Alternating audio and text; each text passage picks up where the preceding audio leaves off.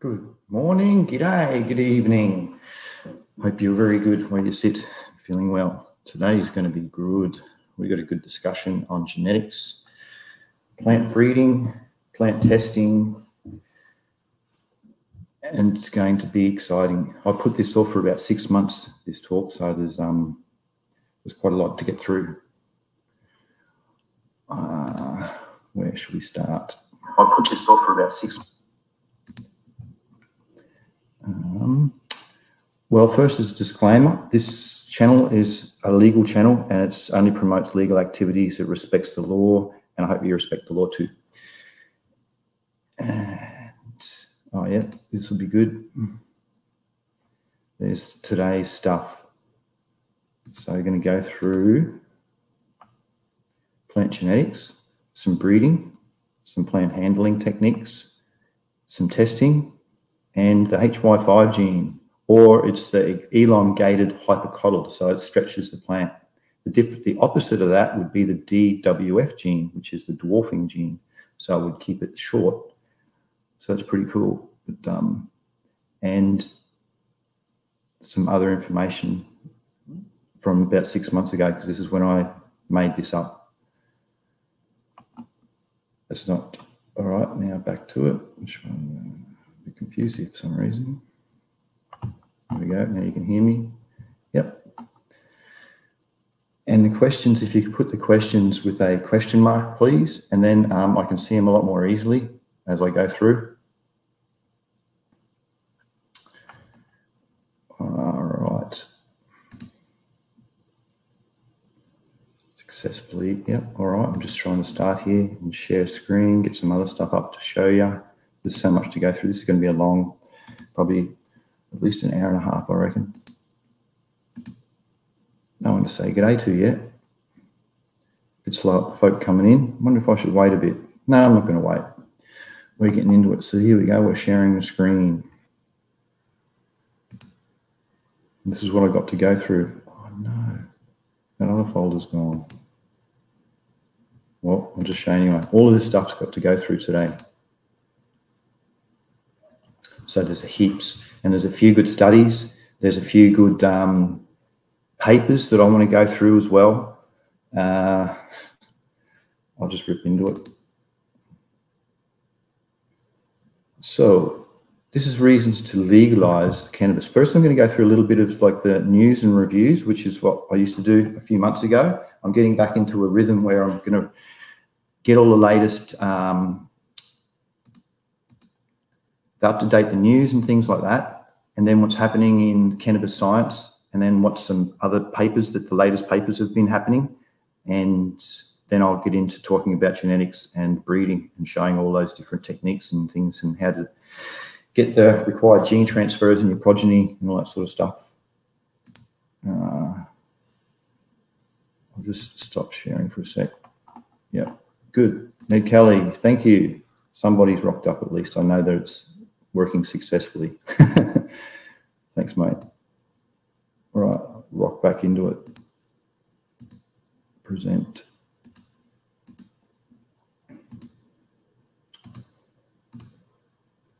So plant breeding. So I'll go through the news and stuff first, which is the legalized bit. I think there's one already open. So these are the reasons why legalized cannabis. There's been the deaths since 2000, the year 2000. This is all death related in the world. So from chemotherapy, there's 22 million. From psychiatric drugs, there's been 11 million. Other types of deaths, electrogenic deaths, there's been 18 million. Bed sores, there's been 2 million people. And then cannabis, down the bottom, none. No one's died from cannabis. Oh, and this is ages ago, 6 months ago, but it's Colombia. They're getting up in there and they're going to legalize it. They're actually only a few days away from it going legal in Colombia as well. Congratulations. This is funny. Oh, it's an Irish, it's related to Ireland. It's their, it says, kiss me, I'm Irish. It's related to the bill in Parliament for legal cannabis got drawn up, drafted. So it's a good positive step for Ireland too. And Biden signs it, when you already know about that. This is a funny and a truth one. Now, look, this says, if your weed don't look like this, I'm going to have to remain slightly skeptical of your 49% THC lab result. And it's just a it's a funny thing just to say that if it's just this day and age, how the labs are just really psyching things up and giving false results. And yeah, so I just laughed. I thought that was pretty cool. This says top secret facility is about to be released in Australia. It's in Margaret River. So they're keeping it secret. Good on them. It was on Channel 9 News, so it's not too secret. This is a nice little statement. If we need science to legalise cannabis, can we please see the science that was used to make it illegal in the first place?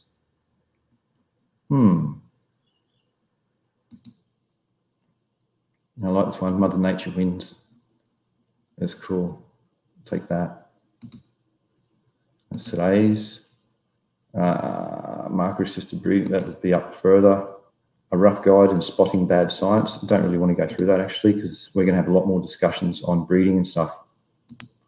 More breeding. This will happen if you have good genetics. So you can put exactly the same thing into your substrate and get the environment exactly the same, and you can get this outcome, or you can get something that's a lot smaller with bad genetics. So genetics make a massive, they're just everything, to be honest. Different cultivars of cannabis. Sativa, indica, hybrid, and it should be ruderalis. They left one out. But because it's the breeding, most things that come out in hybrid these days, because the hybrids are the mixed. So these are the, yeah, they just end up mixed. I'm not going to go on about that because there's way more better breeding stuff to do. What's this? Oh, that's molecular. Hang drying. Oh, this is post-harvest techniques. So to do with plant handling, that section, this is what you want it to, will kind of, actually, see in here, you can probably already spot the difference. Look at that, how much air can get through. So there's kind of chunky buds. So unless this humidity in here is down to 40%, the outside ones are going to dry way too faster than ones inside. So just an example of hang drying that's, yeah, I hang dry, but look how thick it is. There's too much product there. What's this to do? Plant density. This is a cool study done on, actually I should come back to it because there's a bit more on hang drying, I think. Oh, this is post-harvest techniques. Another, you can probably already see what is wrong with this person's transporting. Yeah, I just laughed at it, to be honest, because there's just nothing right about it. For the start, they're not respecting the law as well. But yeah, it's just pretty funny. Here's some better hang drying, some examples of ones that are good. So see how there's air gaps in between them? And they're big. That's some big flower too. So they left enough air gaps between them where even up here could be questionable in the center. So it might dry a little bit.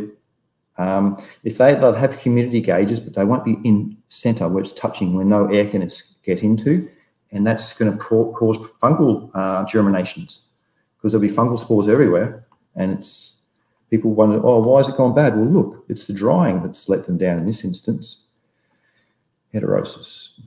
All right, now I don't know where to start really. Let's see what else is in here because I can't really remember. Human chromosomes.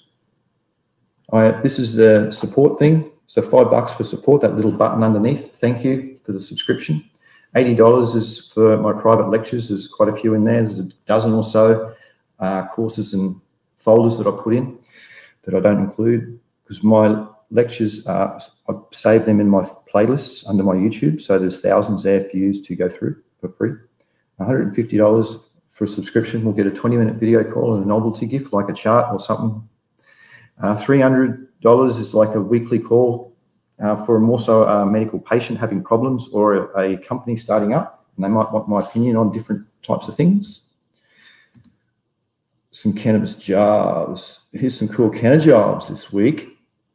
So if you're an artist, you can do, so you don't just need a degree, or you don't need heaps of experience. You can use your love of passion of the plant and the medical properties that you've gotten out of it to create jobs for yourself. So it's entrepreneurship. So that's some art. Embrace cannabis tourism. This one was, okay. Very good. So where it's, in other words, where it's legal where you are, you can somehow get tourism happening. This one says, its global CBD skincare market was worth an estimated of nearly $1 billion. The CBD market, and CBD is legal in Australia as well.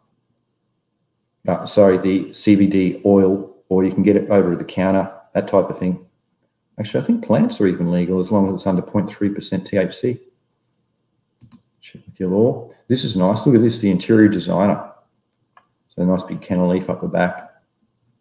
So if you're into that type of thing, it's another interior design. Oh, keeping the pattern. Because it's on breeding today, this is some the characteristics of the land races. People like land race cultivars because they're very homozygotic, meaning they're very stable in their genetic line. So the chances of them herming out or having stress problems are low. So that's why people like them a lot.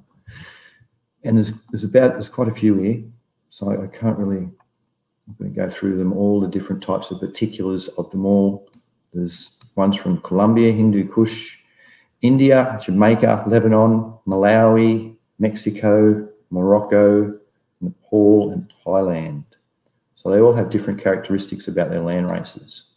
And because this genetics these days has been crossed so much with all of these, that's been crossed with this, and they cross that 100 times, and they don't strengthen it or they don't inbreed it to make it homozygotic or stable. There's just so much problem and stresses going on in plants these days. This is cool, it's a mutation. This is a root mutation. Very cool, putting out 3 radicals. So that plant is going to have a higher success rate. Here's another mutation. This is a chromophile mutation. Chlorophyll, sorry. Chloro is the pigment. So that happens when mutants, they got, well, the plant's got what? Cannabis plant's got 32,000 genes in it, pairs of genes. So each one of those is going to go and open up a different signaling pathway. So here has had mutant genetics in its trichome pathway, and it's going to produce chlorophyll instead of producing oils and waxes and things that it usually stores in. So it's very nice, isn't it? Wow. Really see it. Look, there's the different cells in the stalk. Oh, fair income it is too. What other? I'm sure there's a couple other mutations there were too. Oh yeah, an STM mutation. That means it's a shoot meristemless. It hasn't got this shoot and the meristem. That's white, that's oxen. So that was a mutant that came up like that. That was because that mutated because I cut the bottom of it. Not cut it because it was injured and it didn't come out correctly. But that's the reason, and that's what it formed. Oh, no. Is there any others? What's this one? Oh, this is just cotyledon branching. So that's probably just an overexpression of a gene. That's probably not a mutation. So there's a bit of a difference. That's pukin. That's nukin crossed pink death bubba. No, glucan crossed pink death bubba. And that was nukin crossed gorilla glue 4. So it's really nice. And that's just been crossed with pineapple chunk. And the outcome, the progeny of that's called lollies, because it tastes like opening up a big bag of lollies, and if you shake them up and open it up, that's what it smells like. It's incredible. mutations. All right, back to it. This one. So this is the normal difference vegetation index, shows the amount of action or photosynthesis on a plant leaf. So you can see as the leaf, it starts to age and get sick, or in this case, it looks like it's drying out. So you can see the action. The red is the amount of, see down here, nothing's been reflected. So that's the amount that's being absorbed. And right up here, everything's been reflected, the whole spectrum. So you can see the different contrasts. And then if you go up here too, you can see what the different effects are on a healthy or a stressed plant.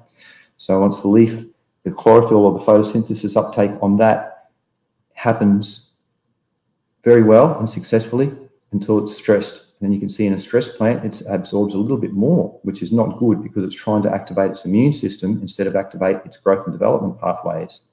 So by doing that, it's going to age itself faster and get sicker faster. So it's just a cool graph showing through the NDV index, about how the photosynthesis works in plant leaves.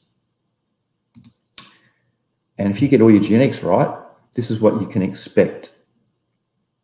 Something that looks quite nice. But see, this is only visual, remember? So does it got the medicinal properties you want? Does it have all the right appeal? Does it have the different terpenes and things that are going to synthesize to elevate your THC? All bringing that, there's been a new paper released that I'll go through a little bit later that shows a few terpenes in specific that when they mix with THC, that enhances THC. Oh, I was amazed. Limonene is one of them, geraniol. So if you have, for instance, the limonene, it's just so exciting. I'm getting too far out of myself. I'll go through that a lot later though. So this is just some nice examples. If you get the genetics right, and then you can grow and have everything producing the genetic potential, you'll be blessed with this kind of goodness. Oh, actually, there's been a bit of chat action. I'll put it up to that one. Good morning, Poops. How are you, Poops? Nice to see you, mate. Stressed by. Oh, that was if the plant, those chlorophyll pigments were, if it's just under stress in general. So that was just showing how the age of the leaf was going down. Good morning, Dave. How's it going? Oh, yeah, light temp. Yeah, just abiotic or biotic stresses that if the plant was, well, I'll get rid of that first. Then I'll go back to share and explain a bit better.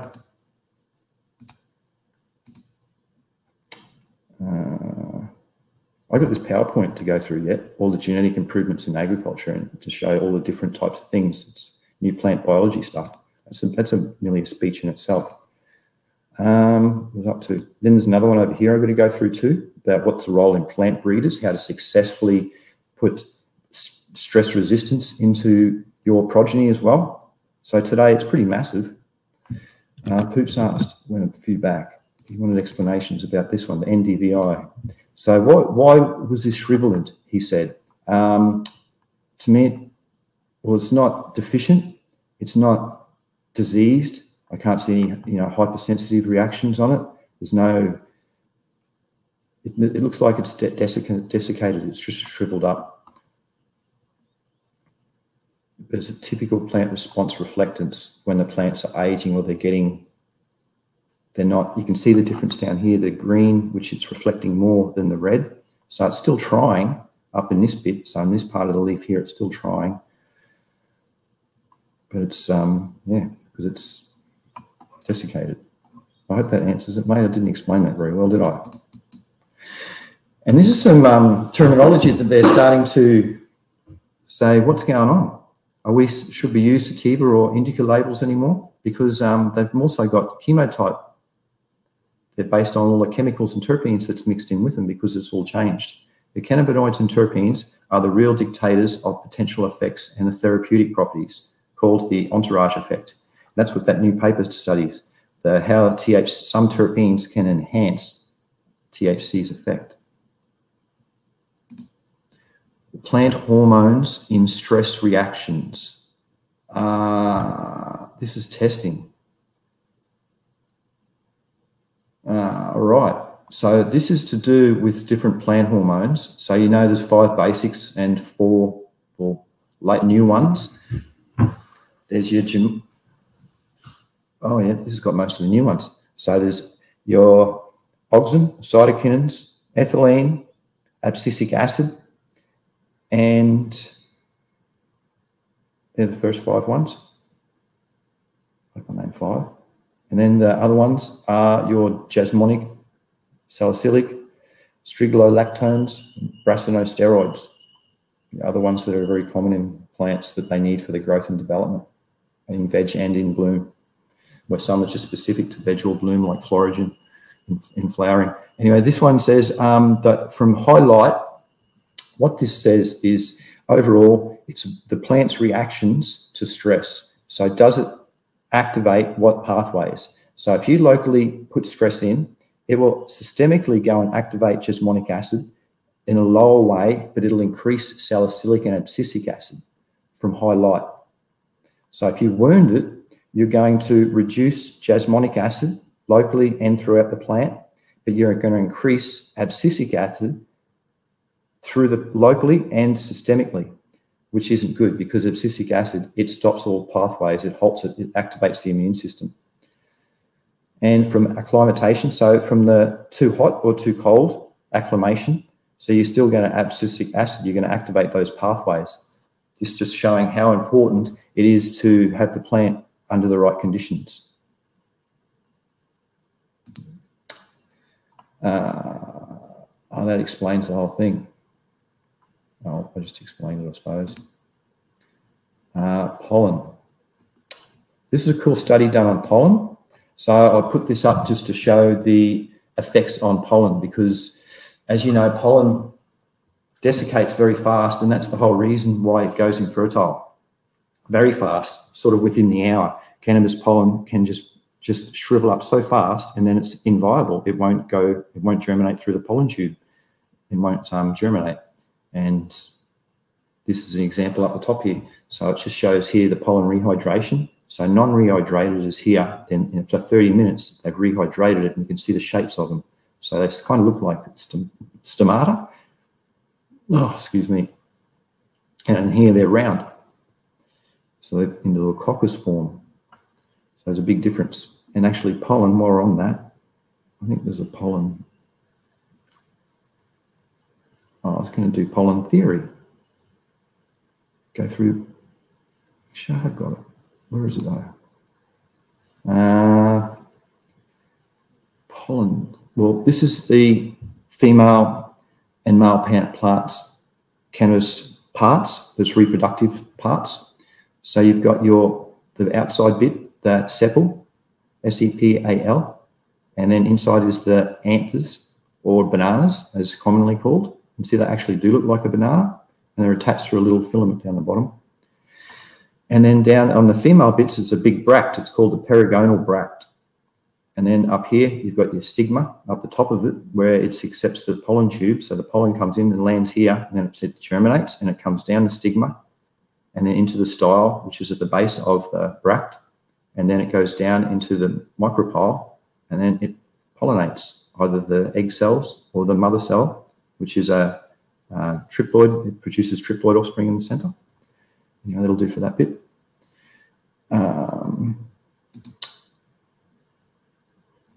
That's not what I want to show. Seed maturation. No, this is to do with breeding, not seeds. A bit lost. What's that? Poops. Poops has asked something. People clueless asking for sativa. Yeah. You take on silicate. Silica. Yes, silica is it's a quasi element, and it's not essential for cannabis, but it's beneficial. So it's really important to have it in your nutrient program somehow. You can get it from various ways, organically. Oh, does touching pistils kill them, render useless while manually pollinating? Excellent question, mate. Yes, it doesn't.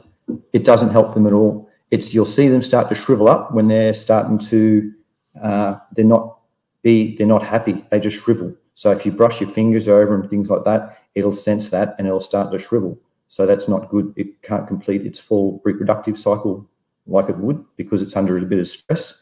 Whereas if it was just sitting out normally, it would have like a pom-pom effect. It's like a pom-pom, I call it, because they're all sticking out looking like a pom-pom. And that's perfect because it can complete its, you know, its 40-day or 60 or whatever day. It depends on your cultivar cycle that it needs to complete. And did you know, here's something too, by cutting the pistils in half, so the anthers, if you get them, I'll show up here, you cut them in half, you can actually, that stresses them out so much where they don't grow upwards anymore, they spread sideways, the bracts, or the calyxes. I've made a video on that if you want to watch it. There was another question come through. Poops asked, so you want to drop pollen without touching the pistils?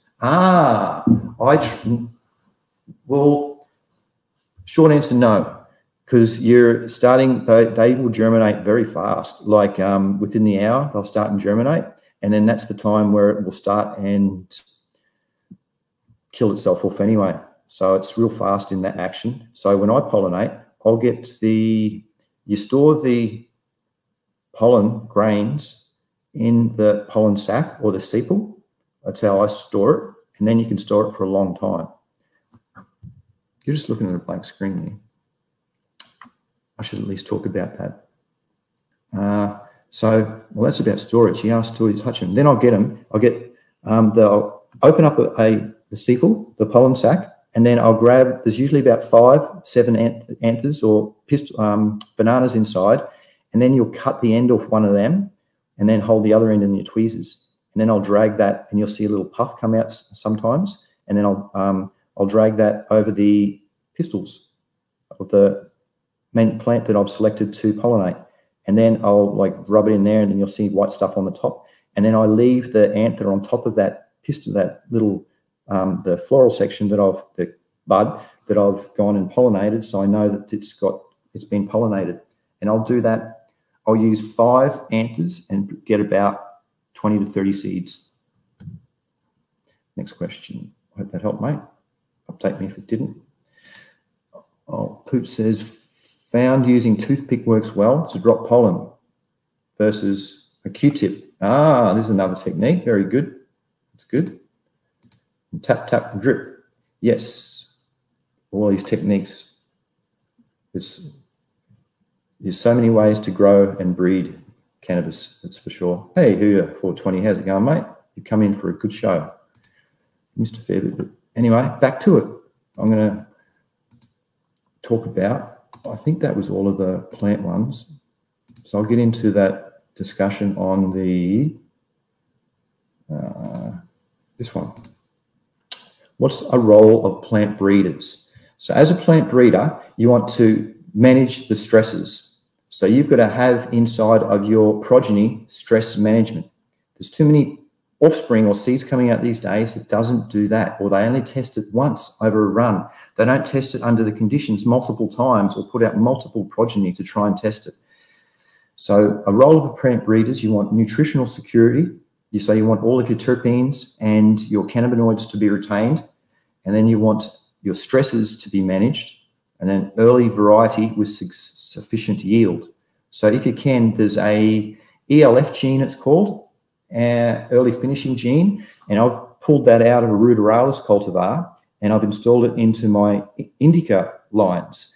And now I get day 50, there's zero growing, there's zero growth. You can see all the anthers, they're all red. So there's no pistils. No more growth is happening, and that's at day 50, and it's big and chunky and nice. So that's how I know that gene has been transferred. Actually, I'll get through later on. There's quite a few charts, and I'm going to go through on how to do gene transfers and how to do your marker-assisted selecting as well to make sure that those genes have been accepted. And then you can see in what ratio they've been accepted, if they're a dominant transfer or if it's a recessive transfer. I'll show you how to do that a little bit later. Agricultural improvements. Well, you know that corn, when it first came out, it was this small. So they're talking about genetic genetic engineering, genetic modification. So look at the size of it, top right here. This is when it first came out. It's been fiddled with to make the corn that you see these days. Concepts of a gene. No, I'm going to skim through this because this is going to really drag on, I reckon. Today's going to be big. Pure line theory is a theory where you self-pollinate or inbreed to increase the homozygotic, which is the stability of your genetics. Pure line theory, and it's by Johansen. Johansen's pure line theory. He's the one that came up with that. And here's an example of him testing his seed size through his theory. So he went and inbred and seen off the offspring on what seed sizes came out from that. And he found that they were pretty much the same. Because when you do an inbreed, it should be 100% genetic copy of what you've copied from, if there's no mutations and everything's gone the way it should go. Conclusion of the experiment. No. Backcrossing. Backcrossing is when you'll mix with one of the parents. So you'll have two offspring. I need a chart for this. Where's my canvas? Seed mutation. Plastids. I need to bring up. I'm just going to stop and I'm going to find another chart which is to do with breeding, because I'll be referring to a lot of genetics. Lives. All right, just looking for it. Here's pollen theory. I'll get that one up for later. You want the breeding. So it would be in, sorry, bear with me for a sec. I'm trying to find a better slide so I can explain things a bit better. Lives, and more flustered. All right, here we go. I'm getting closer to the section I want. Kenna slides are made. Here we go. Where's the breeding one? There it is. Sweet. Now I've got to share the screen for you to see. Present, share screen. Entire screen. Oh, gee.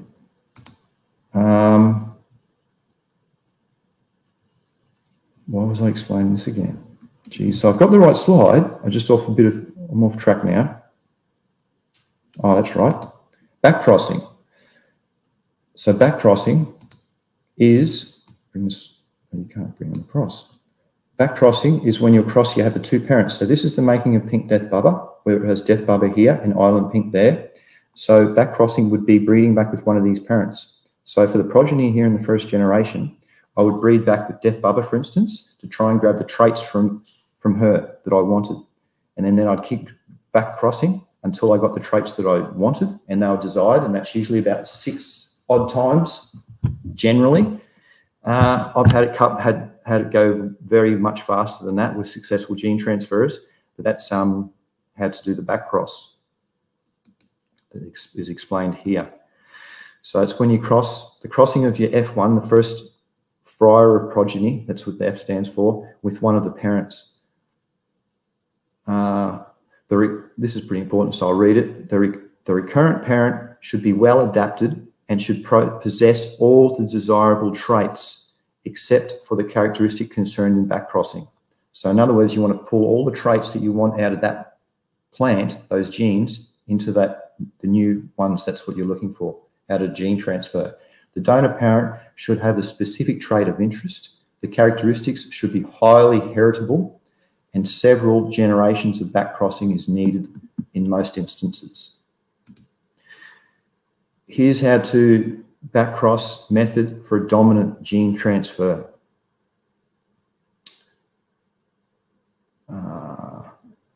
Who's got a question? I'll just explain this one, Huda. Actually, what is it? Huda says, what's the best way of separating male and females if you have several tents in the same room? I'll go back and answer that one. I'm going to stop share first, eh?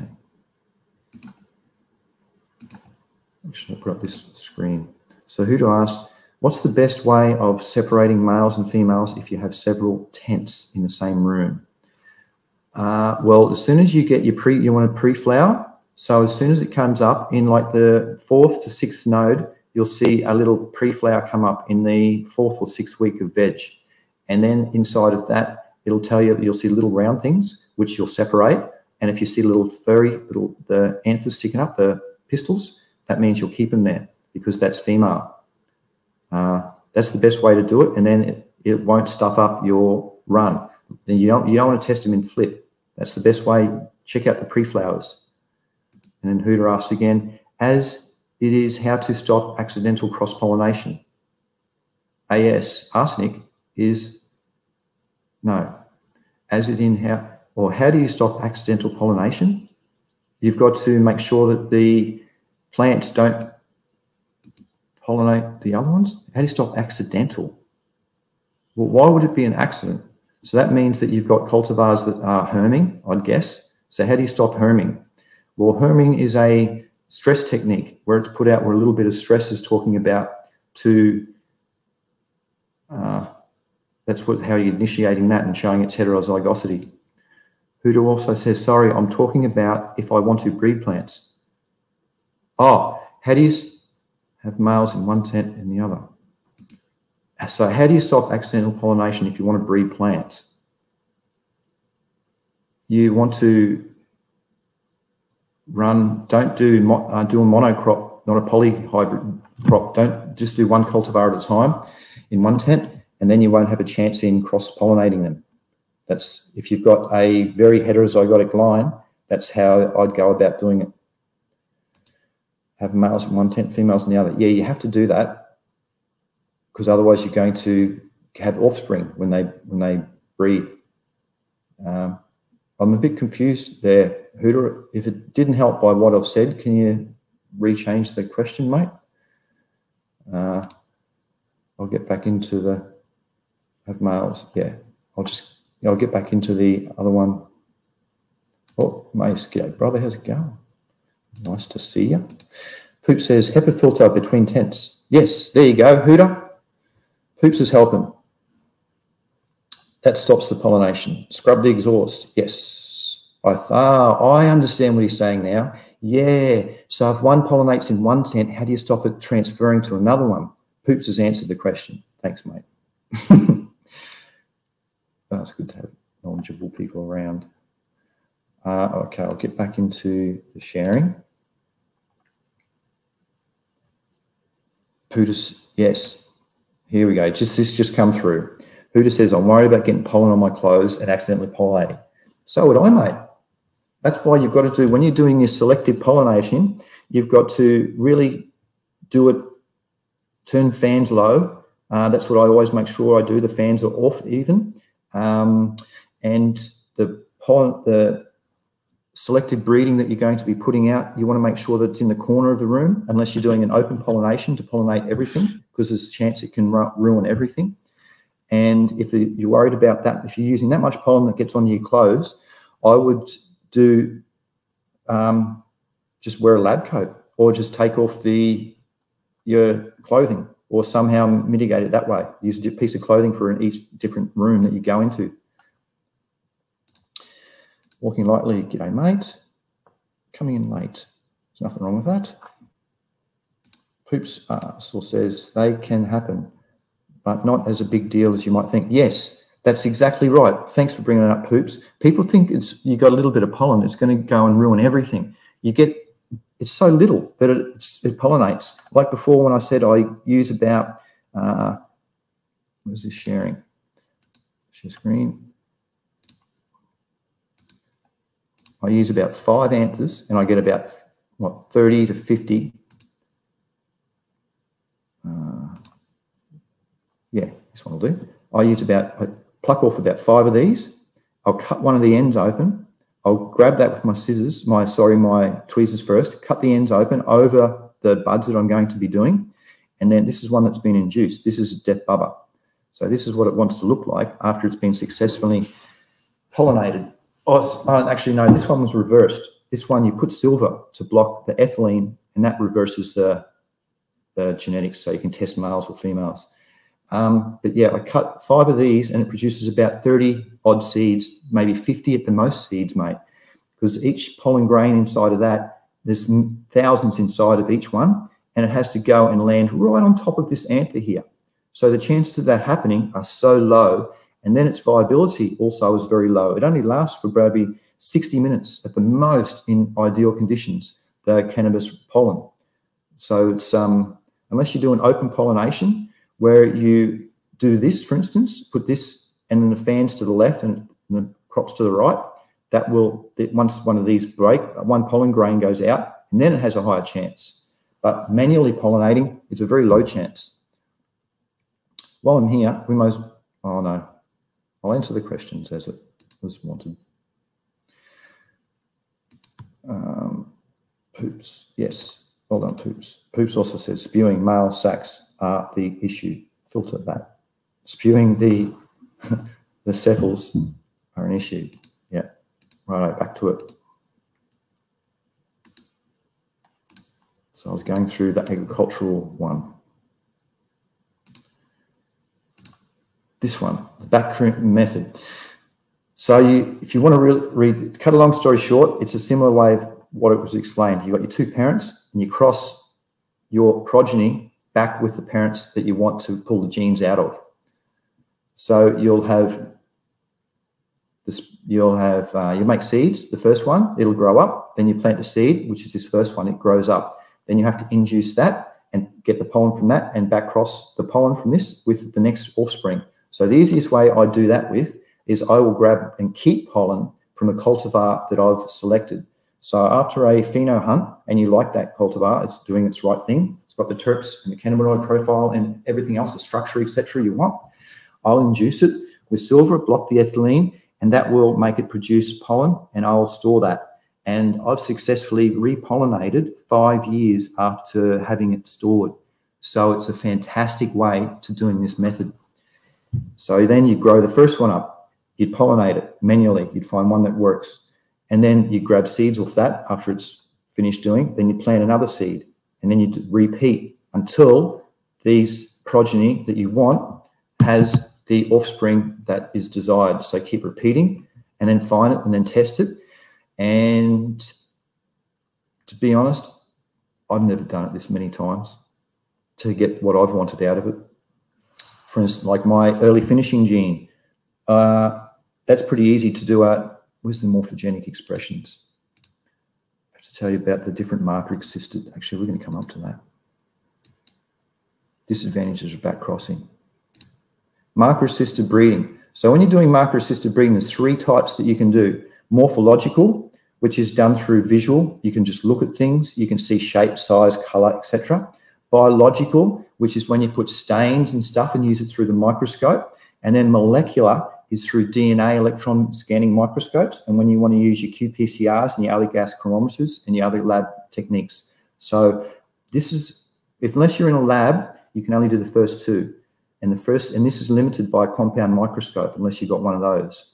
So really the first one, everybody can do. And that's the ones where I'm talking about morphological or visual markers that you can pull out from your plants.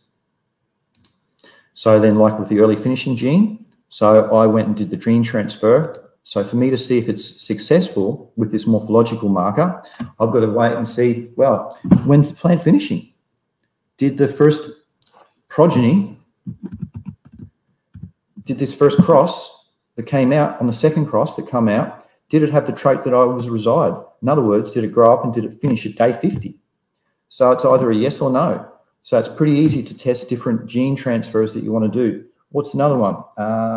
Systemic acquired resistance gene transfer. That's another one that I've tested quite easily.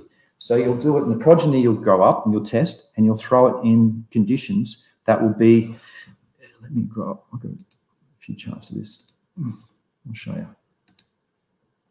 Because cool as gene transfer, what am I looking at? Plant science.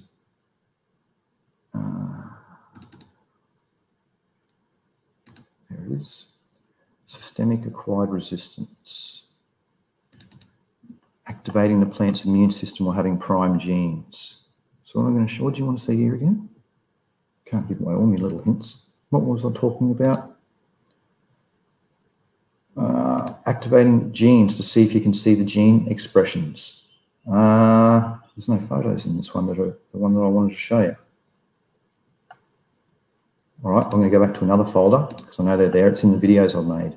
I've tested the offspring in those. Vids made. Fungal resistant genetics, where is it? Fungus resistant genetics, here it is. Which one do I want to show you? So we're talking about doing a test. Okay, there it is. There's the test. So this is how you do a test. Oh, you saw all that shit. Okay, oh. I was still sharing. Very good. So this is a test. So I put out 4 progeny, and you want to see if the gene's been transferred successfully. So from putting 4 out, you'll get, if you get 3 out of the 4 testing for it, that's a dominant gene transfer. If you get 1 of the 4, that's a recessive gene transfer. If you get a 1 is to 2 is to 1, it's a semi-dominant transfer. Here, I got a 4 out of 4. So that means it's a 100% gene transfer. And I've gone on to test it later on, and it's also it's been successful the first time around. So it was such a good gene transfer that it worked all right. So this was just more so an activation of a gene because it's a systemic acquired resistance. I induced a resistance into it, and that formed systemically, which turned on the KY29 gene, and that's the systemic acquired resistance gene. And in other words, it's activated and primed. You can see here, only the dead cells have the spores on them. So when they were on the live cells, spores can't even germinate. So that's pretty cool. Anyway, that's enough for that. Where was I up to? Back to this. Is there any questions? No. I can see on the thing. That's good. So disadvantages of back crossing. So the new varieties will not be superior compared to the recurrent parent.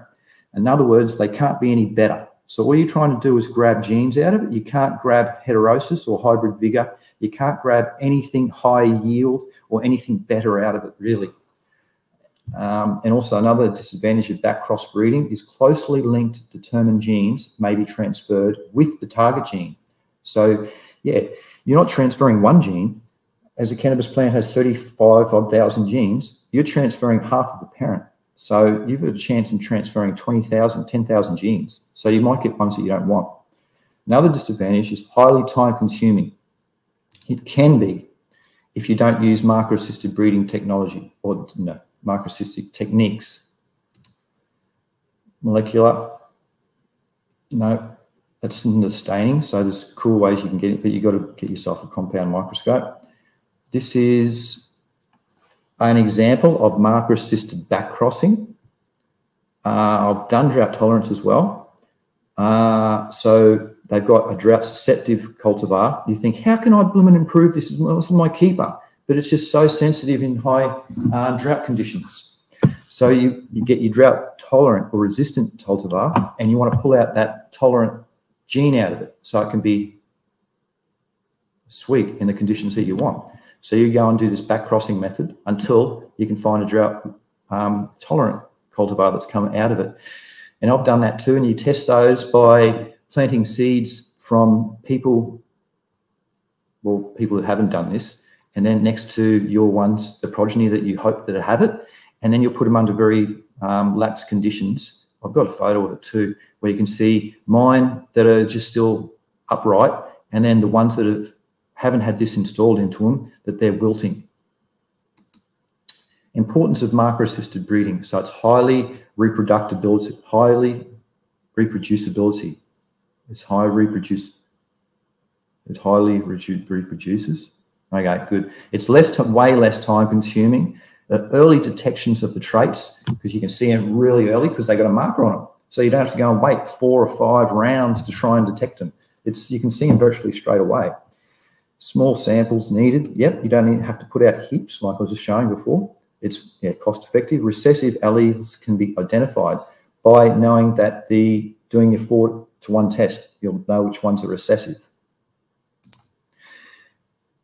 There's all different ways of breeding. Incomplete dominance, there's incomplete recessiveness, there's generation skipping, there's all different types. That's just so. I did a course, it was a 15-week course on genetics and genomics. So it was all to do with very technical things like that, where if you put in different examples, what offspring can you expect? Codominance, there you go, how to mix with colours, how to fiddle with colours, a monohybrid versus a dihybrid. So it depends on how much homozygotic you've got it to heterozygotic. So this is a landrace over here, can only show if once you breed it, you're going to get only a couple of different phenotype expressions. Where if you've got your hybrids where they're very heterozygotic, meaning there's heaps of crosses into them and they're not stable, you're going to get a lot more phenotype expressions coming out of them. That's what this is explaining, in a long story short. The approaches to plant study. Oh, cool. This is that little, so the analyzing of inheritance patterns of the phenotype. So you're just going to put out 4 seeds to test your progeny. As an example, you don't have to go and put out 400 or hundreds like people say. So you want to see what patterns are going to come out. So if you've got a 3:1, that's the dominant trait, the dominant gene. And if you've got the gene you're looking for is only one of your offspring's got it out of 4, it's a recessive trait. And if it's 1:2:1, it's a semi-dominant. Hey, Lars, how you going, mate? Nice to see you. Cannabis breeding, what am I here for? Is that the agricultural one? Okay, drought resistance installation. Acetic acid enhances drought tolerance, more in female than in males. So what you can do is vinegar has acetic acid in it.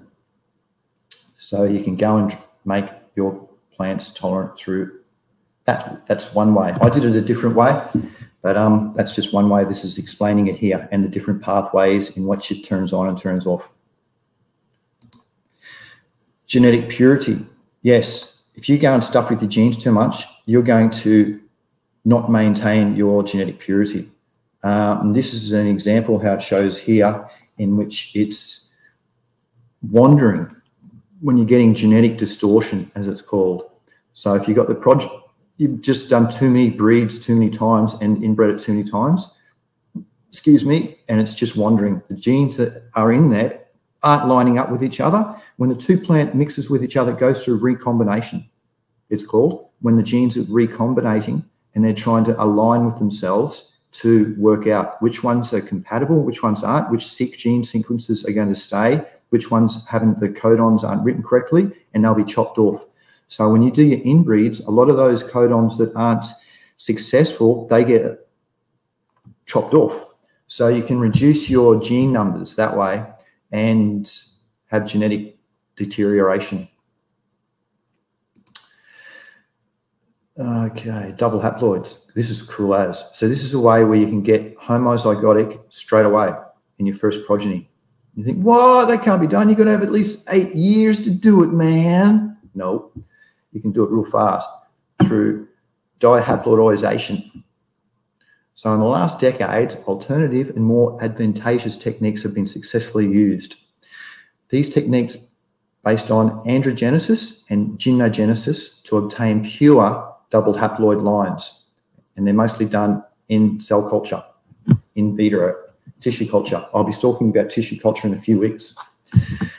And through the plants, the embryogenesis or calogenesis is through the male gametophytes, which is the male pollen, which is the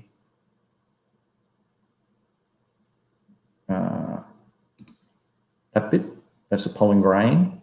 Those pollen grains come out of these anthers. So that's what this is talking about. That's the male gametophyte. Come on. No. Oh, wow. And it goes on the female gametophyte, no, male pollen, and it's precursor to the microspore, the androgenesis, yes. And the female gametophyte, the megaspore, known as gynogenesis. So these double haploid technologies are alternatives to normal pollen or egg cell development and must be in tissue culture. From the standpoint of plant breeding, double haploid technology reduces a typical 7 to 8 generations of self-fertilization or inbreeding needed to stabilize a hybrid genotype. So it's much faster, much cheaper. There's so much benefits for doing this. And then it goes on to say about the genetic mapping can easily be done as well. So it's just technology. You can always do this. Actually, I'm not going to talk about that. Just going to show this. That's an example about back crossing, marker-assisted breeding. Yes.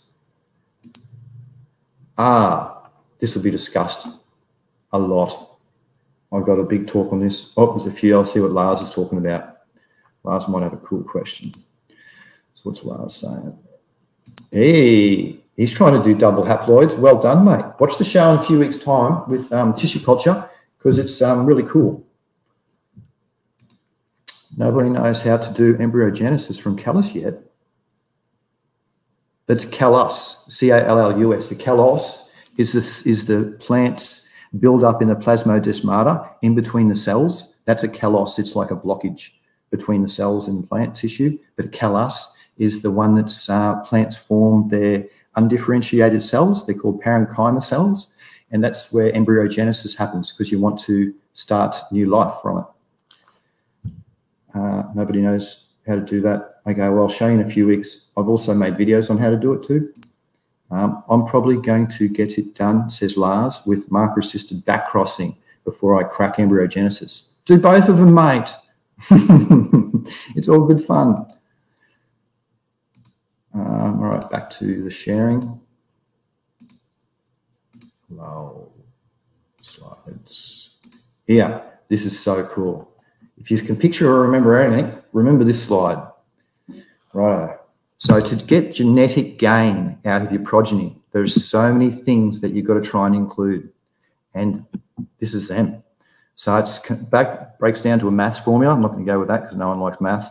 So you want your molecular markers. So if you can see your molecular markers, that's going to help you gain your genetics because you're going to be putting them through and you'll test, for instance, my early finishing gene. So if I can put that as a marker and I see it, that's my genetic gain because I can finish early. That means I can get an extra crop out once per year. Genetic parameters, addictive, dominance, epistasis. So do genes, epistasis, actually, I'll put this in here. That's it. I'll just read it for you because people are going to go, what's epistasis? It's not here. Actually, it's up here. Epistasis meaning. Here you go. So it's when one gene locus masks or modifies the phenotype of a second gene. So again, it's just when one gene masks or modifies the second gene. So that's what you get when you have the epistasis. So that's one of the things that you'll want in genetic variants. So you have to be aware of your genetics beforehand, in other words, and your germplasm, that's the same thing. What genes have been used, creations of variation. So gene editing and gene modification. So you want to be aware of what's going on before it, not just get a plant and go, rad, it's going to work. You want to know a bit of the background if you want genetic gain. The second thing is heritability. So you want to know your statistical methods, your phenotype variants and environmental variants to estimate your genetic gain. So if you've got your environmental variants too, it's too hot, too cold, you're never going to get genetic gain. So that's an example of it. Phenotypic variants would be that chart before where I showed where out of homozygotic or landrace strains you'll get maybe 2 or 3 phenotype swings, where out of a heterozygotic you'll maybe get 9 different phenotype swings. That's an example of that variance. What populations have you used? Have you used a lot of them in the past? Has it been worked out? Selection intensity, so the population size. If you selected too much and it's too much allelopathies happening and it's causing too much gene transfer within the plants and it's actually not working in favor, because plants, they want to try and reproduce and want their own space to them. Piss off everyone, or go away everyone else, you know, they want their own space. So if you use too much. selection proportion. Have you got the right proportions? It's sort of similar.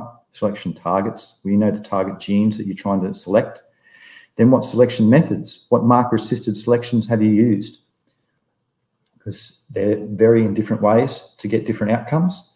And selection priorities, favourable alleles in your marker selections.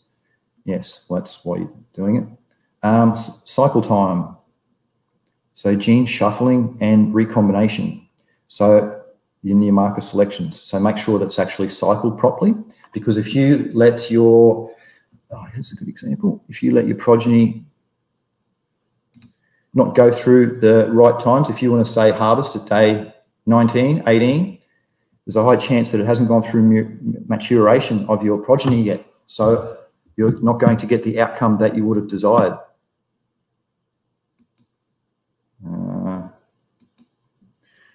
Cycle time. Breeding true. Is it a haploid? Is it true? Is it, what type of offspring do you get? What type of offspring is it? Haploid?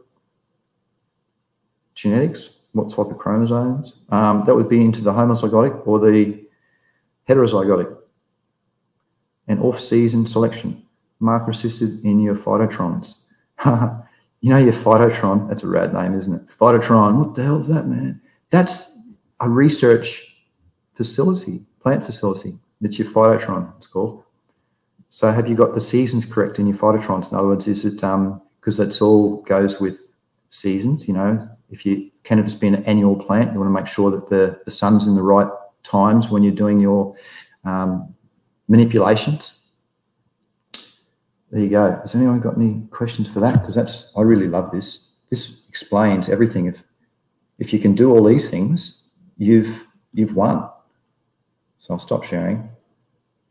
As Lars written, I'm doing them with all the same. Okay, no real questions. Back crossing, done that. Marker assisting breeding. Yes, it's just so advantageous. Here's another example of a gene transfer. So if we want to transfer myrcene. Myrcene is a terpene in cannabis that is very, very good for pain. So if you want if your cultivar doesn't have it, if you think, oh, I want to bloom and change this, well, you can. You just want to do the normal back crossing, and then you want to do marker-assisted selection. So you'll go out and you'll get your progeny, and you'll select and test your progeny. And then in this case, this is just a random gene transfer, random recombination. It's the offspring has 25% chance, none, 6% chance, yes, and on this side, it's got a lower chance that it's been accepted. So another 25% chance that these alleles have been transferred across. So you can transfer any genes that you want.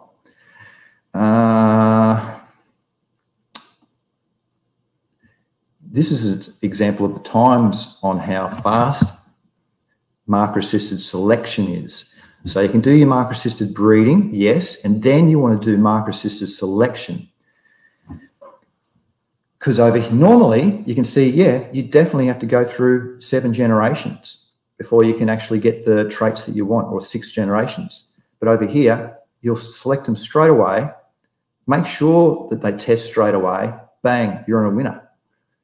Then you can go and strengthen, stabilize up those genes and produce offspring with the desired traits that you want. Kind of skipping a lot, but central dogma. This explains how phenotypes swing through proteins. So DNA stays the same, just going through, but your RNA, ribonucleic acid, can change through different processes. So here, it's got your DNA's encodes to your, so it transcribes, then your RNA translates to your protein, then that's translated this message. So your rMNA, your messenger RNA, has got a code in it that it's just come to it from another signal round. So you've got your genes coming in, then it's got a code coming in, and then, oh shit, it's getting too cold. I better code this way. So it puts a code out, it transcribes and then translates into the protein. And that protein activates different pathways for development. And that's your phenotypic swing when it does that. There you go. There's your phenotype right in there. So this is how it swings from your actual genotype to your phenotype.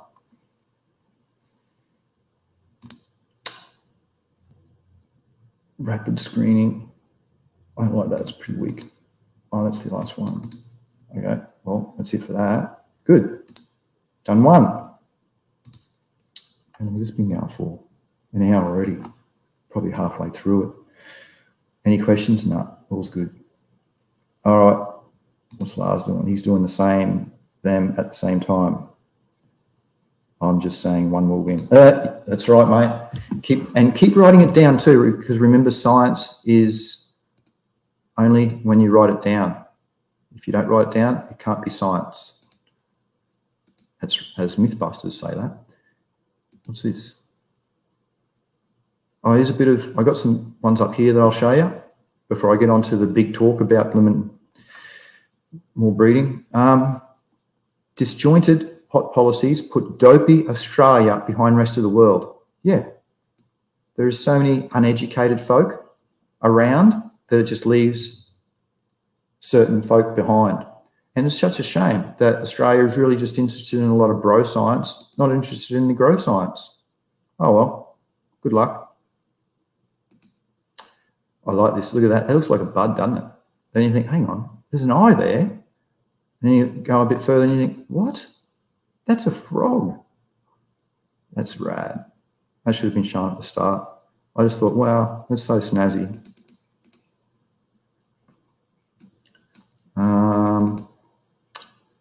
Oh, yeah, this was to be brought up when I was talking about marker-assisted breeding.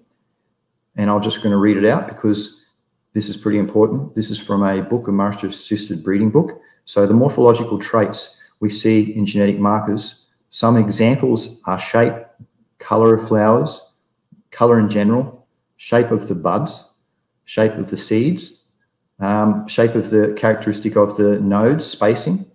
Is the seeds all right? And you can see all these traits just by doing your marker-assisted breeding and selection techniques. So I don't have to read all that because I think I've skimmed through it. What's in plants? Yeah, good. Up here, anything needed to be said? Therefore, scoring of these markers is simple, rapid, and inexpensive, and often they can be scored even from preserved specimens. Yes, that's in tissue culture or in pollen culture. You can preserve them quite easily as well. A number of good visual markers, yeah. And it's a shame that all these seed breeders that are out these days, they don't have any resistances in their progeny. I've got so many resistances, it's not funny. And as you see, it's so easy to do, but they just don't. Anyway, it's all about money for them. Where me, it's all about, I'm in for the medical side of it. Really only the medical side of it. I haven't made money off it. So I've just medically is the reason why I do all this research and the techniques that I do for medicine purposes, because there's so many medical benefits in this plant. Homeostasis on that. Oh, and I like this one because you can have, look at this, it shows just having a degree. What good does it get you? Yeah, you got a lot of knowledge, but can you get a result, as you see with all these licensed producers or the major LPs going bust? Because they haven't got the skills. Quite blimmin' simple. I really like that. It explains so much, saying so little. You can have so much in your head, but if you haven't practiced that or put your research to where your experience, where your knowledge is, what's the good of it? Because some things might not work. Oh my, this is brilliant. Brilliant.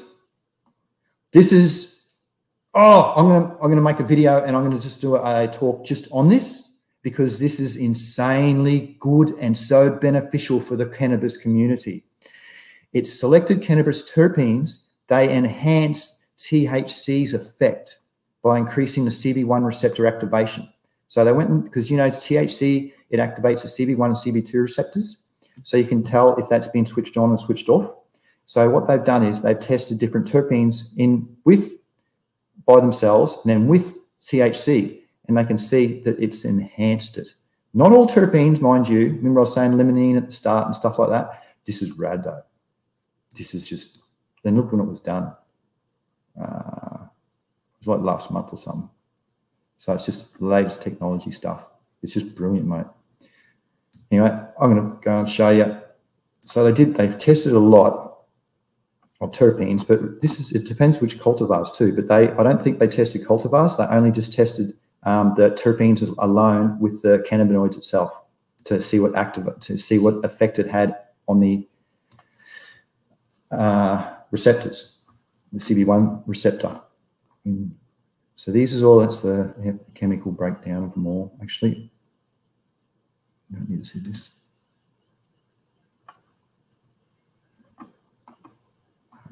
Yeah, this is their sort of a base level test for their responses. So this is just to give a normal response. Actually, I'm going to get down. That's from the terpenes. Come on, where's the double lines? I'm all excited. Here we go. Look at this. Look at this. So pinene, for instance, or eucalyptyl, dronanol, limonene. Anyway, the first one, alpha-pinene, it was tested. So the red line is the combination of both of them, or the entourage effect, and the black line is just THC on itself. So for alpha-pinene, look at that. It increased the effects of THC when you include pinene. Or limonene, look at this one. Massive amounts. So we usually smoke about 10% THC up here. So we're quite high. So if you put a little bit of limonene in with your THC, you're going to increase it a smidgen. So in smaller amounts though, if you get it down to the micron, so for people who are in edibles or have a low tolerance, they're going to get more of an effect, entourage effect from these combinations. I just love it. Remember OCMe, that's the lowest volatile terpene in cannabis, with CBG being the lowest volatile cannabinoid, which is around 60 Celsius or 160 Fahrenheit. And some of these can be identified by themselves, like terpenol. It smells like turpentine. That's the actual terpene that is predominant in turpentine. Linalool is the dominant terpene in lavender. Limonene is the dominant terpene in lemon. So you can, eucalyptyl is eucalyptus trees for Australians, or eucalyptus oil if you use it. So there's quite a few pine trees. There's quite a few ways you can identify through marker-assisted selection through your nose by using your receptors in your nose to see what terpenes you have. Keeping in mind though that there's like 1,000 terpenes, and the human nose, I think you can only smell 3 at once. Like if you put 5 smells in a room, it can only recognize 3. For dogs, a lot more. But yeah, I love this study. I just love it. I haven't read through it fully yet, but it's just the synergistic effect of the THC and the terpenes. It proves a brilliant outcome on the entourage effect that we've wondered about for years. How does it actually happen? This is kind of getting to the guts of how it happens. It's excellent. Right, any questions? Lars has written some stuff. Nice. Or Dave, what? It's amazing Australians always copies what Americans does, but they won't copy American with cannabis. Yeah, exactly well said, mate. Yeah, it's because there's too much money to be made in the Australian government yet. They're very greedy. Yeah, nice. Sure is. Reading's fun when you can get into it and the guts of it. This is solid evidence that distillate vapes were added with added terps do get you high. Yes, well said. I think this is the first time they've quantified the effects. Yeah, it's one of the first studies I've seen, mate. That's what got me so excited. I thought, you beauty, about blooming time. Interesting, myrcene doesn't look that big look like a big effect. If you have, remember the terpene profiles of cannabis plants, if you've got one that's 5%, that's massive. If you've got one that's 3%, it's sort of doing well still. sort of like a 2% would be the average. And then you break down out of that 2%, it's got 50 terpenes. So divide that into 2. And then out of that, it's got myrcene. So the amounts are micron and very low with the amounts that they've got in them.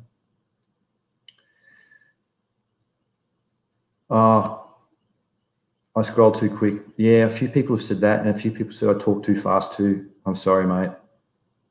Thanks for pulling me up.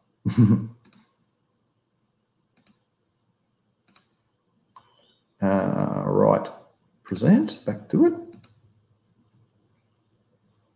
Present, it is. No, it's not. It just cut out. Entire screen. Yep. Now I want to go back to here. All right, finish that one. Finish that one. Pollen hydration. I think I can. We haven't talked about pollen. Actually, here's actual pollen grain. So pollen grain have organelles, or different types of things going on inside of them as well. They've got the nucleus inside of them where they germinate from. They've got an exterior, an interior, a cell wall. So it's pretty cool. They look all different under the microscope too. And if you want, here's something between you and me. If someone's looked under a microscope and they've used water, they haven't looked at them because they're hydrophobic. So you've got to use something that will keep them bound, like Vaseline. Oh, no, not getting into that. Oh, that's the DWF gene. Here's a dominant DWF gene, an example. So this is a 6-week-old plant, and you can see the size of the little pill container there. That's the whole top of it. So I was working with that DWF gene. This is a good, let's see, Death Bubba has a dominant gene, DWF gene in it. So when I'm doing breeding, I can either breed with it or choose a recessive allele. So I'll put 4 up, 3 will come up small, 1 will come up normal. So I'll choose the normal one to breed with as an example. DWF, this can be overcome too by hormone. Oh, we're not talking about hormones. Oh, yep. Lars says, it was okay. Just scrolling past myrcene randomly, I saw it. That's cool. No, I'd like to be pulled up, mate, because I don't know. I'm not here talking to me. I'm here talking to you guys and girls to help clarify or, educate different topics so you can share it with other people too. So I appreciate those types of things. This one. This is what I was up to. What's this for? Oh, just how lab tests. So for future cannabis cups and things like that, they can do a lot of testing will probably be done instead of visual and morphogenic testing.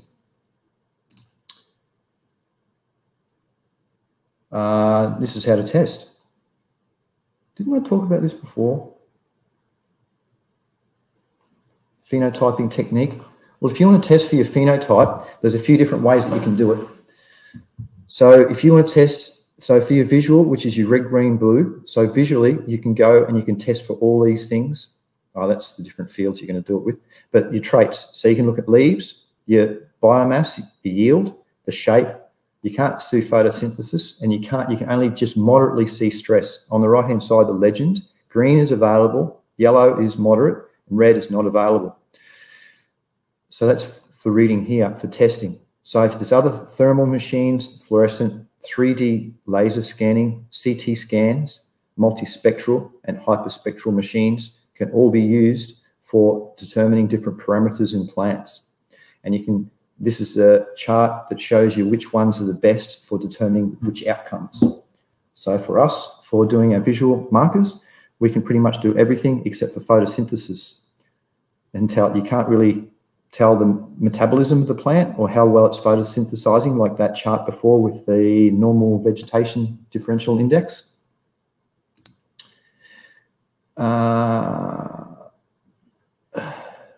Do you know what your plant's water status is?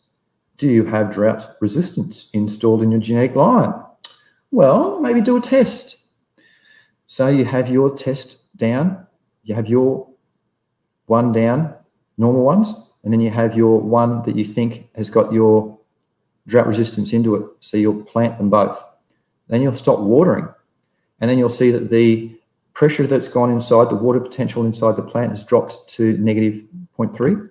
And remember, zero can only come up to 0 is the max. And then after it dries out a bit by a few days, you'll rewater again.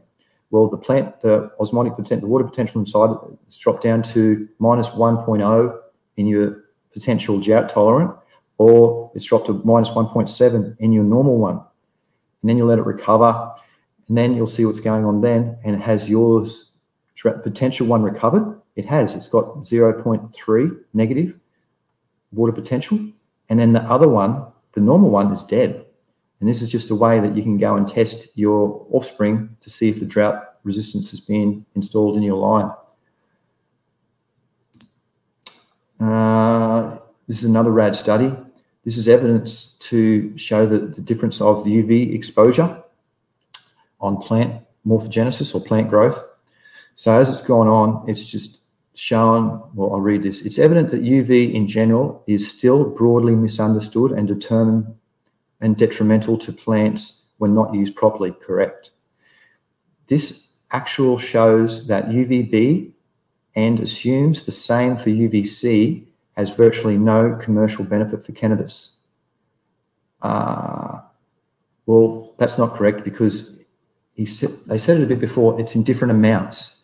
So it's to do with secondary metabolites because it's a form of stress. So therefore you activate the secondary metabolite pathway in the plants. And if you put it under too much stress, you're going to get that outcome. You're going to get a plant that just doesn't like it, and it stresses like us. Too much stress, and we collapse. So this is what this test done. It was the extremes of UV exposure. So they left them on all the time. They didn't say what amounts, but they left them on all the time, and you can just see what the effects is. So this one had not much, and then more, and the most. The same with down the bottom. So it was under a 9-week growth pattern down here.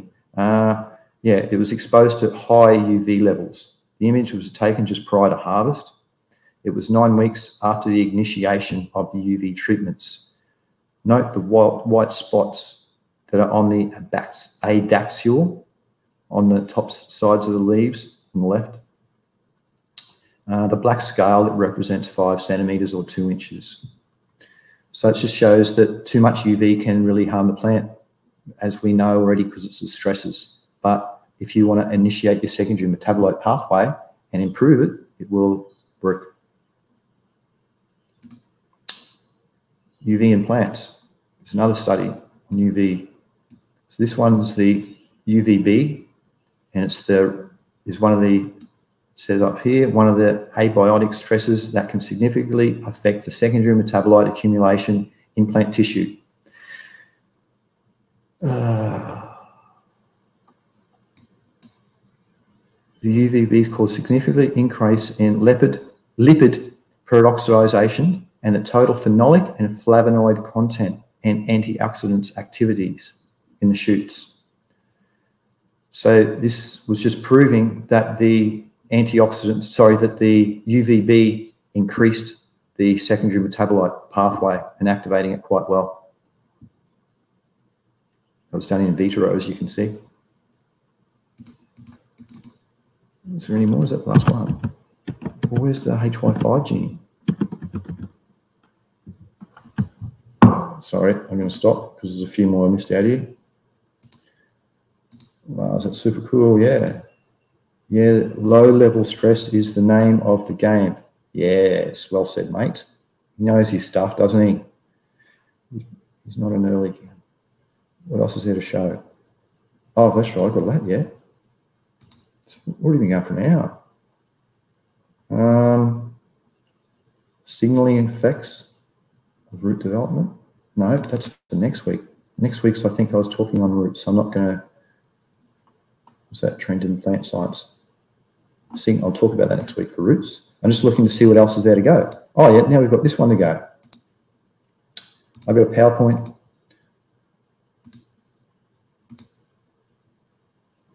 Actually, allow PowerPoint. So you can see that now. And if I go that one, no. Actually, which slide gets onto that? There we go. Big screen again. Stop sharing. There it is. It's not working.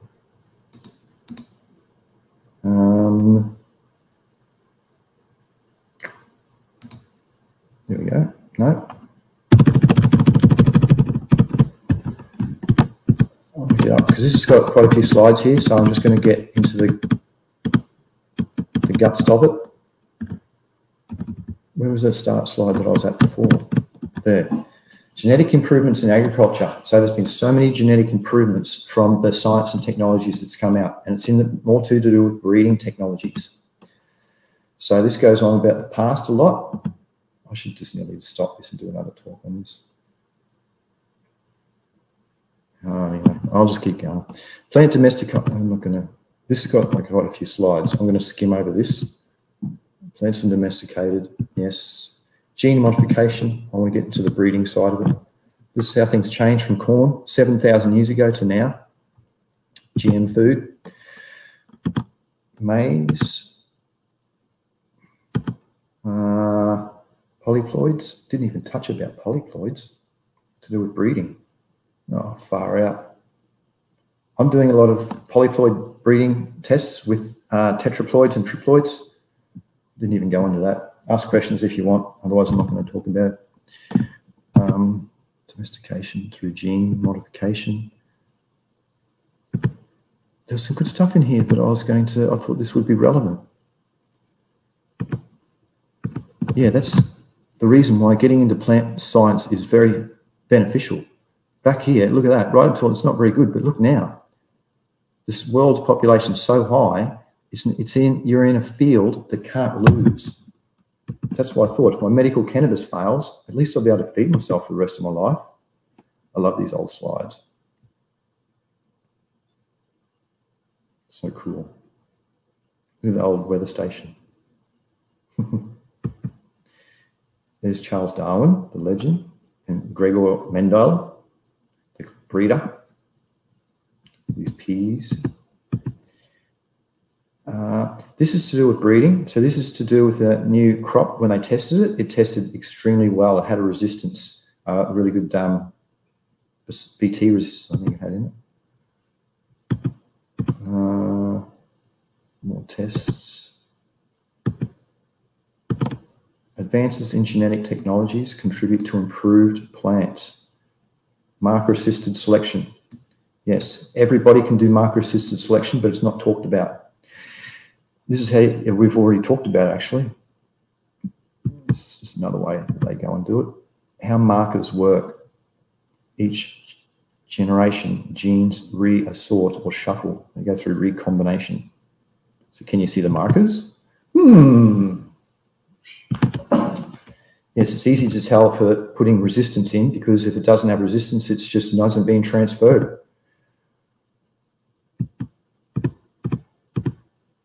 Markers greatly accelerate breeding programs. Yes. Submerged tolerance, survive, okay. Like that was one that they've done in rice. They've gone and put actually this isn't a rice, we're talking about cannabis, sorry.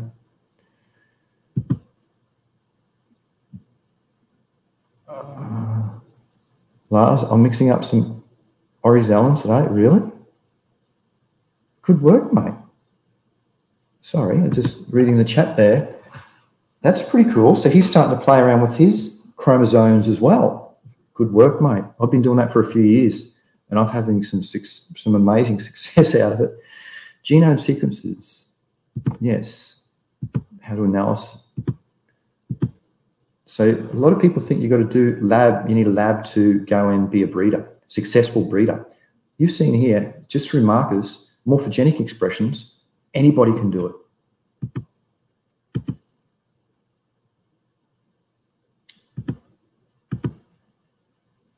By this is just a simple example. Is it resistant or is it susceptible? It's pretty cool. So GM example, insect resistance through introduction of a Bacillus thuringiensis gene. And bang, big difference. Anyway, Bacillus thuringiensis bacteria produce insecticidal proteins. It's heavily used in agriculture, BT, as a spray. GM example of herbicide resistance. So the left side is where the rows are sprayed with herbicide and to eliminate the competing plants. And on the right side, it's been choked. So the plants compete with other plants for sunlight and nutrients.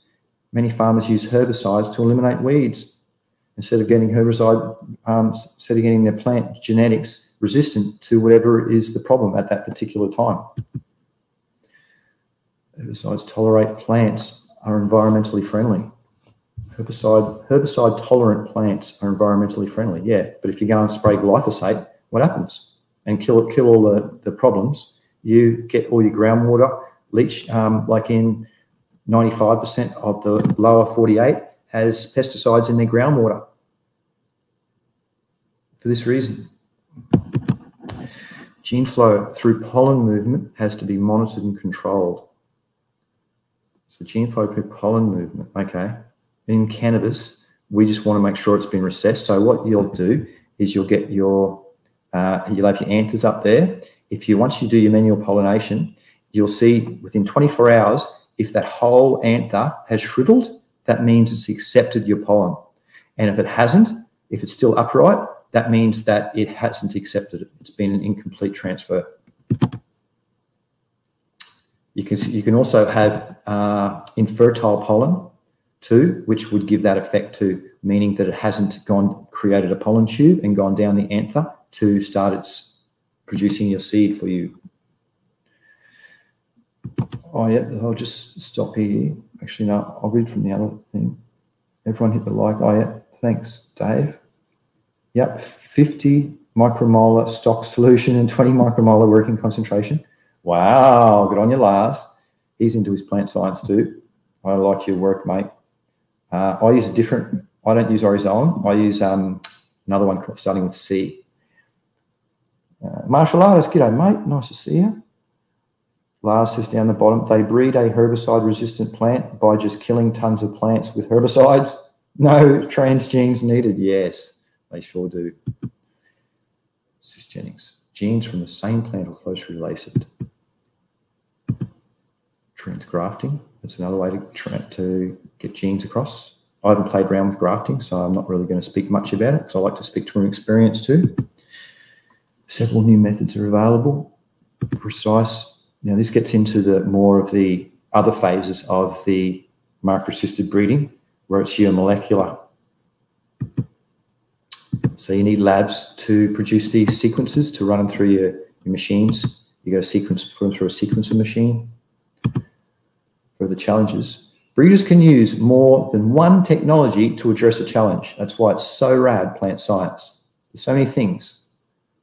Marker-assisted breeding, genetic modification technology, genome widening applications, gene pyramiding to make sure that you've got the right structure to your genetics, improved agronomic practices to make sure that everything outside is going perfect as well, that you're not going to have any epigenetics starting to change.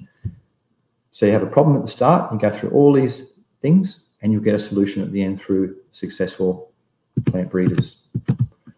That's it for that one. Wow, getting down on it. Skim through it all. Yes, because we're talking, I like to promote health as well. Lars makes an extra point. Colchicine is toxic. Colchicine is a poison used to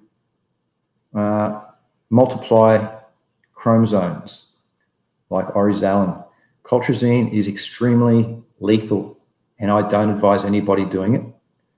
Yeah, Oryzolin is more, colchicine is way more toxic, like incredibly toxic. So these chemicals, that's why I don't even want to talk about them. But because they were brought up, I wanted to make it a safe point on it. But I generally, you won't have heard me mention those words ever for that reason, because they're lethal. They're not just toxic, they're flaming lethal. They're really dangerous to use. They should only be used in lab-type conditions. The person's using them should also know what they're doing and not just being inexperienced, pulling up a bit of bro science, just getting it. So there's all sorts of, because you're putting these poisons, lethal poisons, into the plants, and the plants, you're going to probably smoke them or use them, or they're going to go into your substrates. So the safe handling practices aren't maintained by the average user. So yeah, that's all I'm going to speak about that. Yeah, both are toxic. Yes, Lars knows that. It's so toxic you can't even have it shipped by MAB. Well, it's just bad, mate. You have to have all sorts of PPE when you're using them, all sorts of stuff. It's only for the experienced. That's probably why I didn't get into my research into ploidy with that. I think is that it? I think that's it. Has anyone got any questions? I've done that. I'm going to go back to the slides.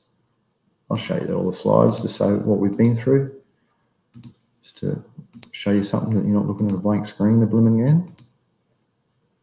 This one. Signaling, that was next week. Yep, mutations. Heterosis. Oh, I didn't touch on those things in the start. Oh, that's right. Heterosis, and I'll go backwards. Heterosis or hybrid vigor.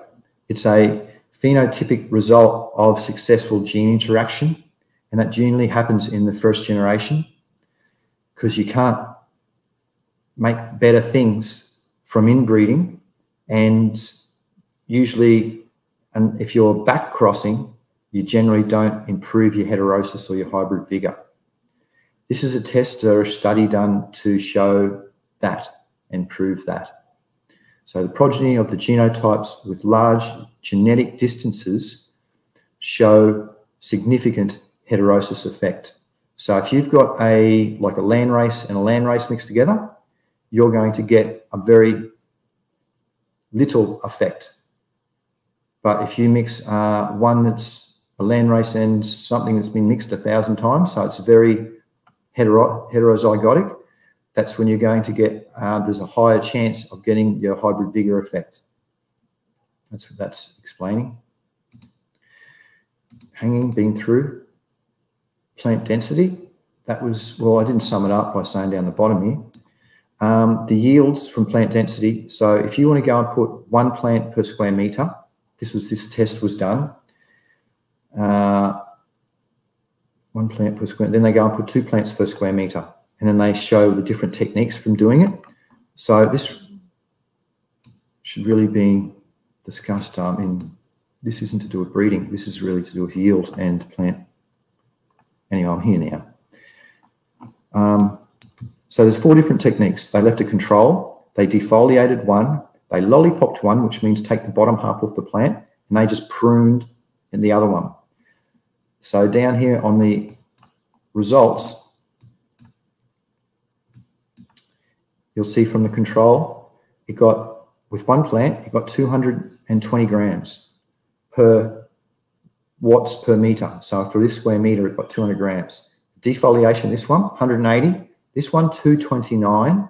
This one, 255. So the only one that improved from the control was pruning. Keeping in mind, this is definitely cultivar specific, because ruderalis don't like to be touched or handled much. So this isn't a gospel. This is just a good study that's been done. And then they went and put 2 plants of the same type in the room and in another room and seeing what happens. Well, their yield was 321 grams from 2 plants. So 1 plant got 222 and 2 of them only got 50% more, so 321. And then they defoliated, 320. They're lollipopped, 295, and their pruned was 232. So nothing went better than control by bunching them in together. So the plants, they spoke to each other. They spoke, I don't want, this place is mine. Allelopathy was in effect when the 2 plants were in there. So that's just an example of that. That should have not been in today's. fast breeding tools to match the fast pace of the climate change. This is to do more so with labs, just how they're accelerating things through CRISPR, Cas9, and making it happen effectively fast.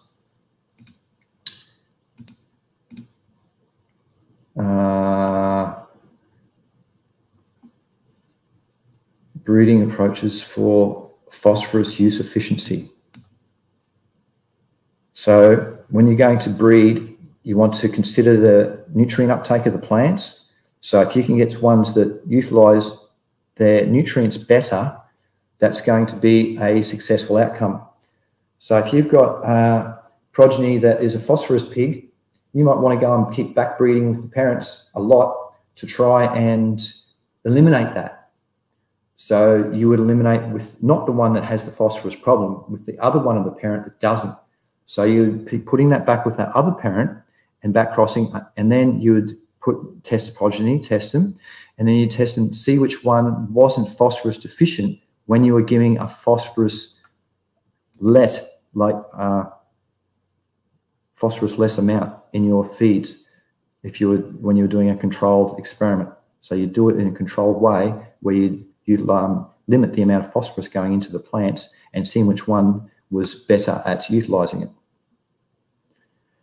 So this just goes into fancy detail about telling you which genes. GMPT7 is responsive as a transporter encoder gene. And yep, that's enough said on that one. The use of marker-assisted back-cross breeding. So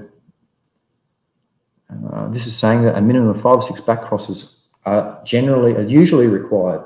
Yeah, but if you use marker-assisted, you can get across quicker. The recovery of the recurrent genotype can be accelerated with the use of molecular markers. Well, it's any marker-assisted breeding. I've sort of already covered this. If the F1 is heterozygotic for the marker locus, individuals with the recurrent parent allele at the marker locus in the first or subsequent back-cross generations will also carry a chromosome target tagged.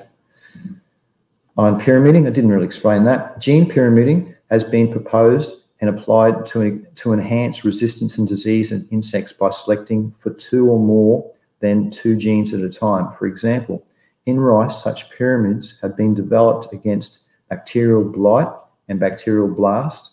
The advance of using markers in this case allows selecting for the QTLs, for the allele markers, is they can find them easy.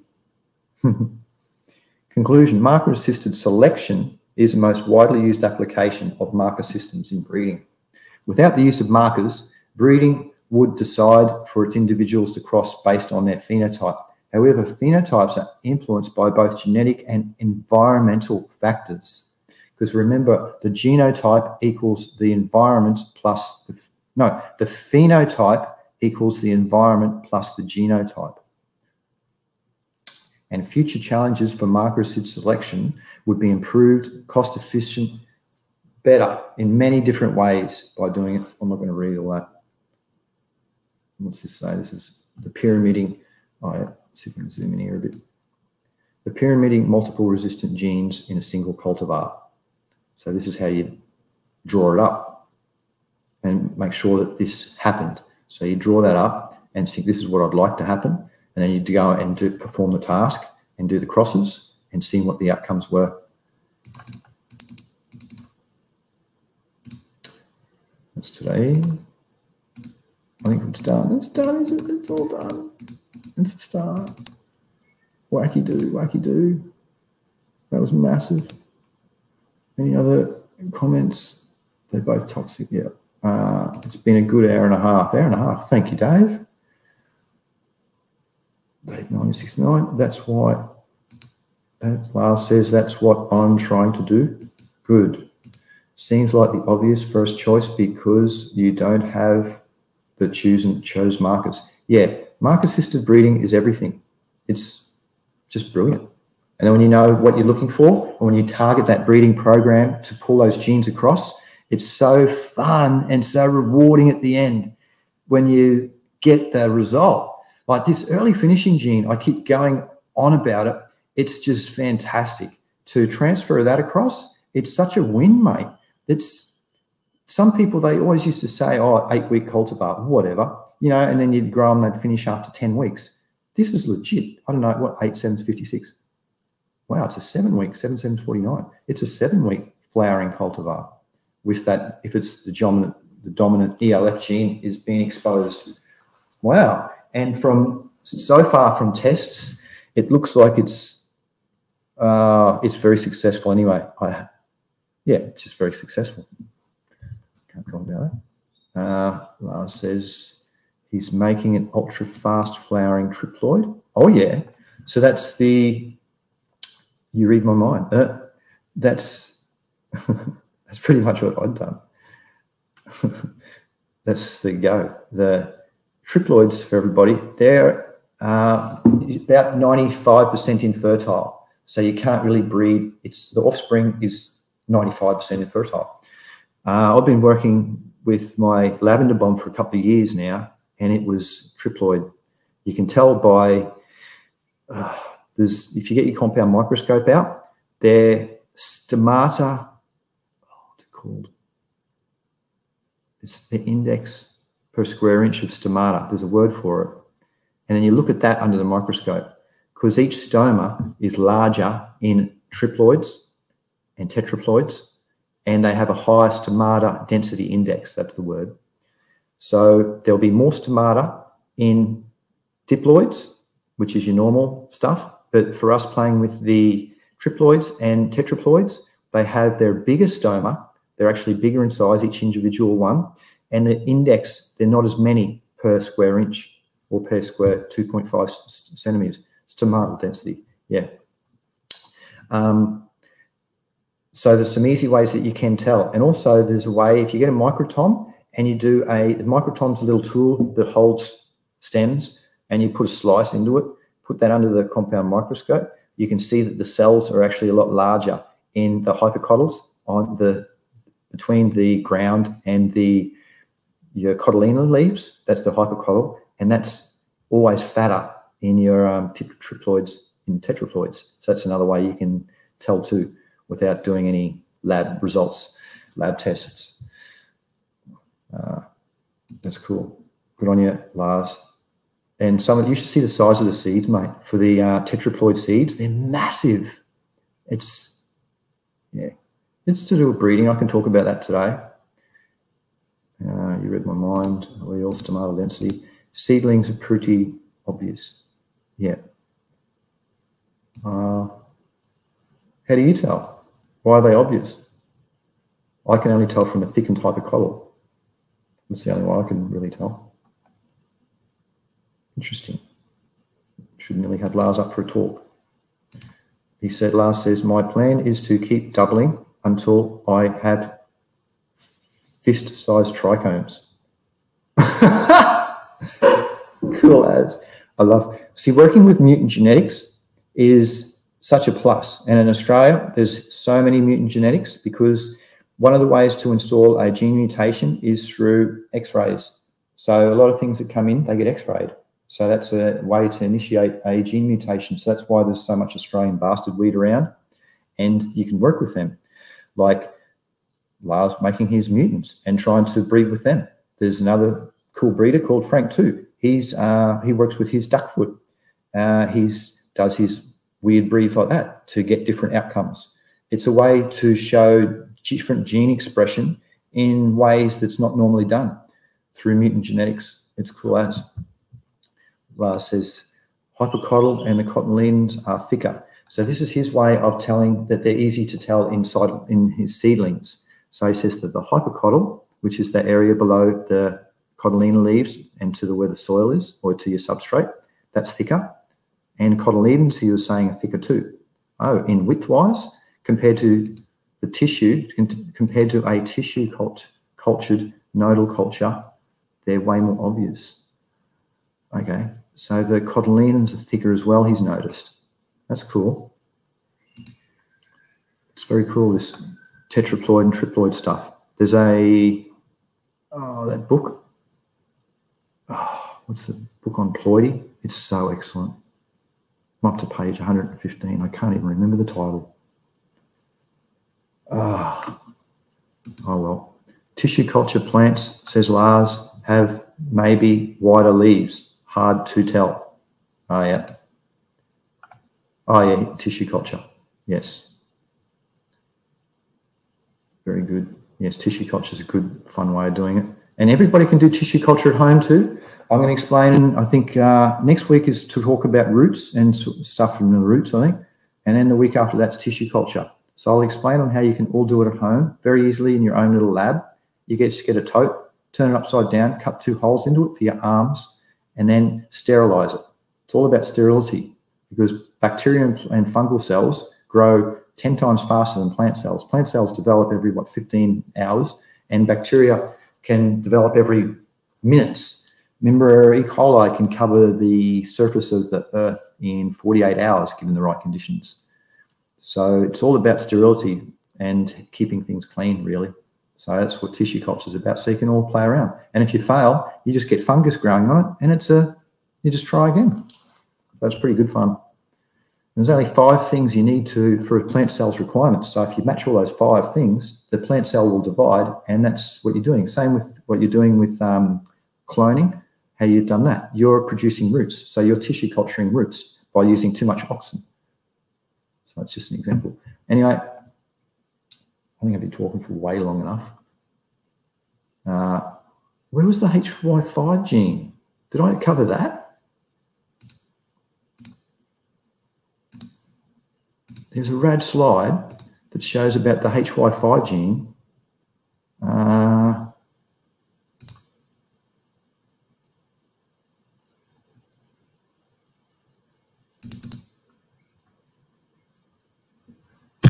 Sorry, I don't remember going through the HY5 gene.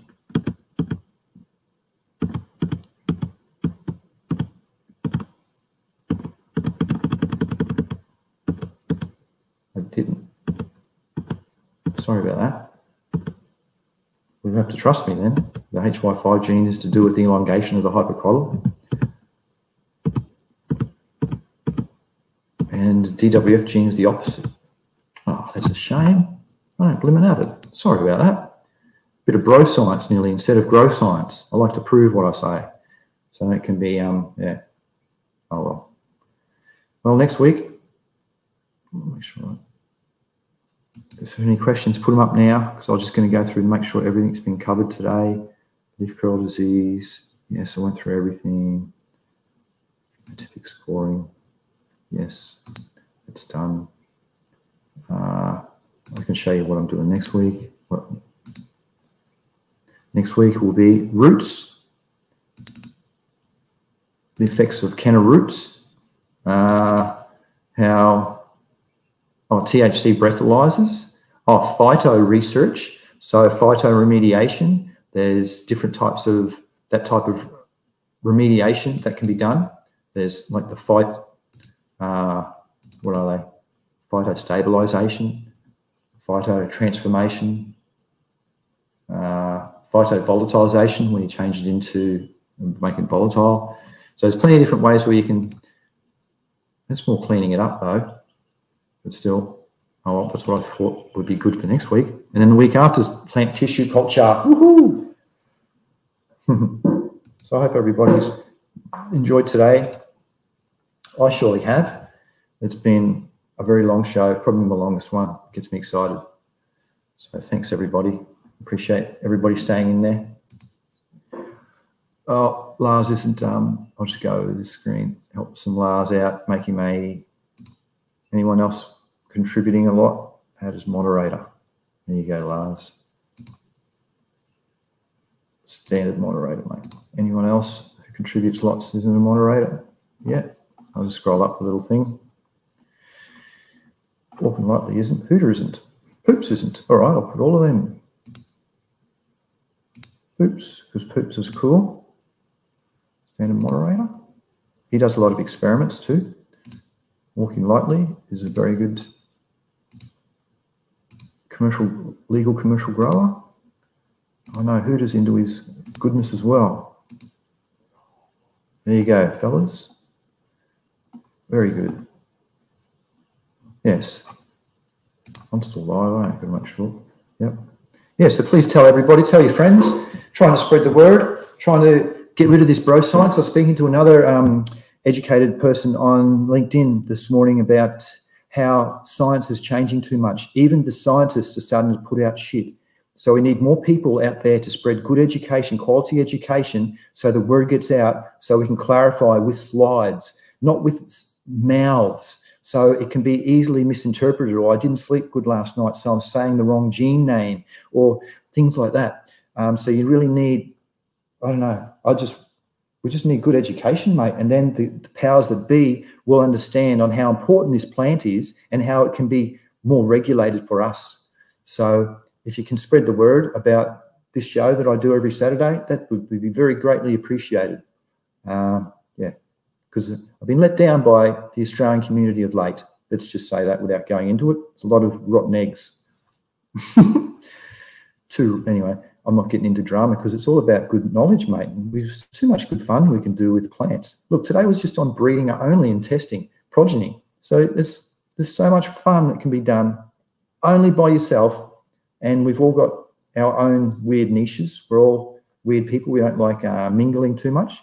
So it's stuff that we can do successfully and happily in our own, locations. It's cool as. So I hope to engage with more people and help more people and get more questions coming through the chat so that I can help more. Because out of the only money, I just don't make anything. I just appreciate helping people and spreading out the good word. Education. Oh, there's a few nice words come through. Thanks, mate. And Kelly, where's that? Thanks, Lars. Thanks up there. No worries, fellas. Stony Creek, were you a moderator? Yeah, you were. Very good. Lars says, there will come a day when human knowledge doubles every day. It's exponential. Yeah, not with artificial intelligence, those bots now, mate, unfortunately. But I did believe you. I feel your pain. Yeah, just trying to get the word out, mate, is very hard these days. To get the honest grow science with GRO, not bro science with B. It's even on LinkedIn, there's been some papers like the one that was put out by the Canadian company, that they were saying that their scientists were saying they hang their plants upside down to increase THC amounts in the tips of their buds. Things like that. Like stuff's being really misled the wrong way, and there's going to be people believing too much rot, like the people in Australia that have spread bad rumours about me, and too many people are believing it. So it's just we need to pull stuff up so good education can prevail about this plant. Ooh, I think I crapped on about it enough, eh? Thanks. Artificial intelligence will be responsible for it a lot. Humans can't do much, yes. But we can still play with science. We can still play with our plants. Yeah, that's the go. That's where I come in. Good plant science, soil science, and microbiology related to medical cannabis. That's what this stream's all about, and myself. Good organic growing, only using chemicals to remove deficiencies through foliar applications, and maintaining sustainability. So it can be the soil and microbes, etc., can be left better when you started. That's a good way to conclude, I think. So I hope that everybody can spread the word about this show. And thanks for everybody for listening. And see you all in 6 hours now. It's not 168, it's a week. Excellent. And I hope you all have a fantastic day and night. Happy breeding, happy growing, and good health to you all. Bye-bye.